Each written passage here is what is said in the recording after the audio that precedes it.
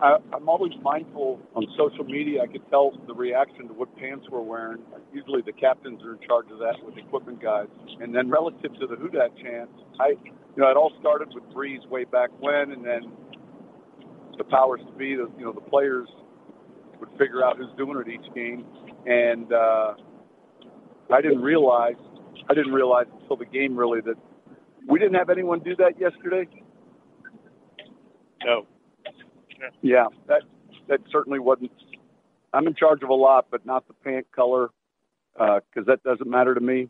So I figured let the captains figure out what they want to wear, and then the Who Dat chant has been something that's, usually the players, and I know Drew was responsible for a long time with the veteran leadership and figuring out who they wanted each week. So more than anything, that would have been just an oversight. I'll blame our captains. I thought it was related to changing the Gatorade and the ticket. No. I can't take any credit for that.